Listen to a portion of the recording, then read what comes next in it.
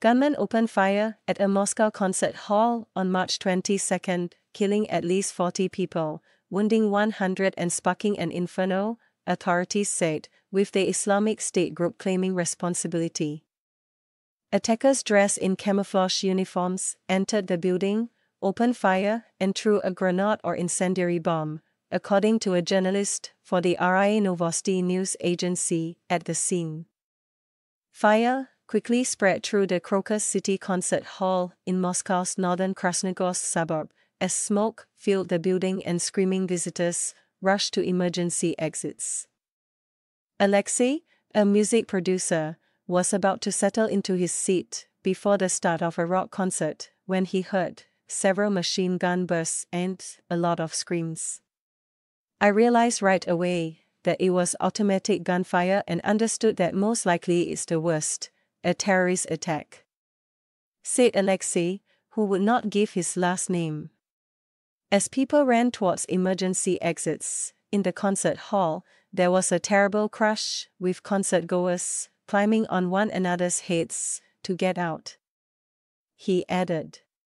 Russia's FSB security service said at least 40 people were killed and more than 100 others injured, according to Russian media reports. Authorities said a terrorist investigation had been started and President Vladimir Putin was receiving constant updates. His spokesman Dmitry Peskov told Russian news agencies.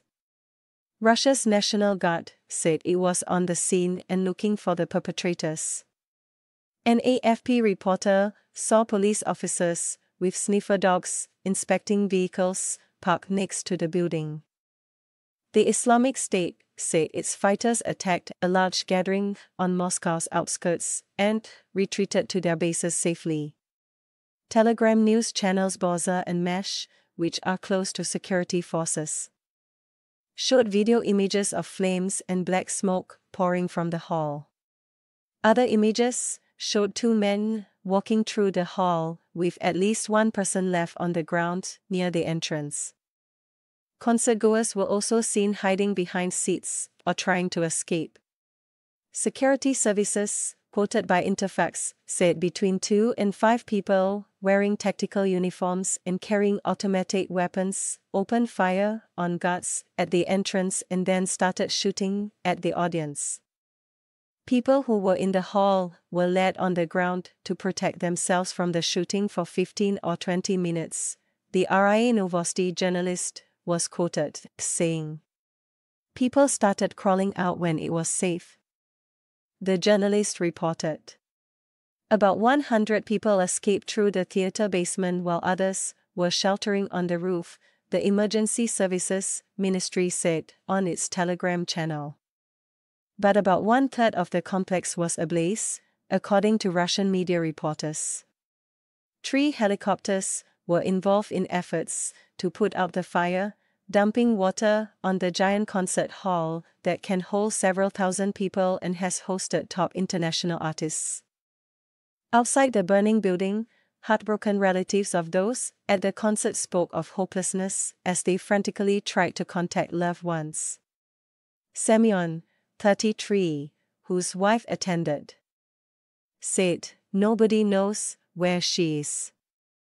I've called 5 hospitals, all busy," he said. "I'm in a complete panic, my whole body hurts."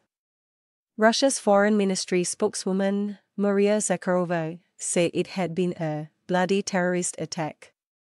The whole international community must condemn this odious crime, she said on Telegram. The US presidency called the attack terrible, but said there was no immediate sign of any link to the conflict in Ukraine.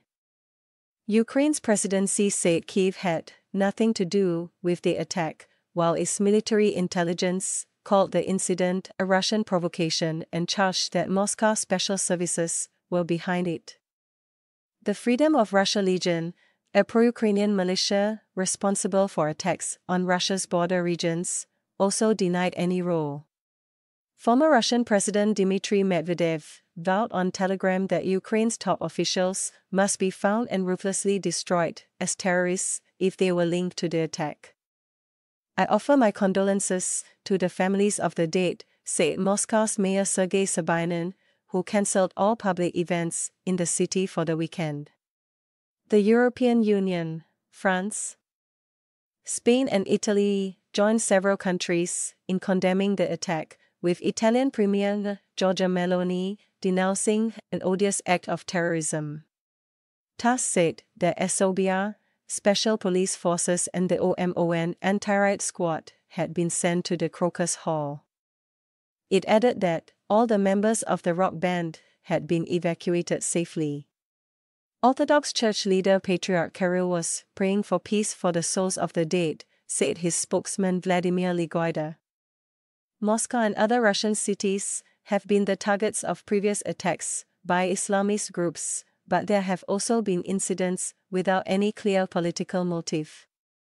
Earlier this month, the U.S. Embassy in Russia said it was monitoring reports that extremists were planning to target large gatherings in Moscow, including concerts.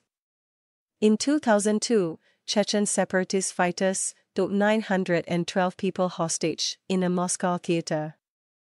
The Dubrovka, demanding the withdrawal of Russian troops from the region. Special forces attacked the theater to end the hostage-taking and 130 people were killed, nearly all suffocated by a gas used by security forces to knock out the gunmen.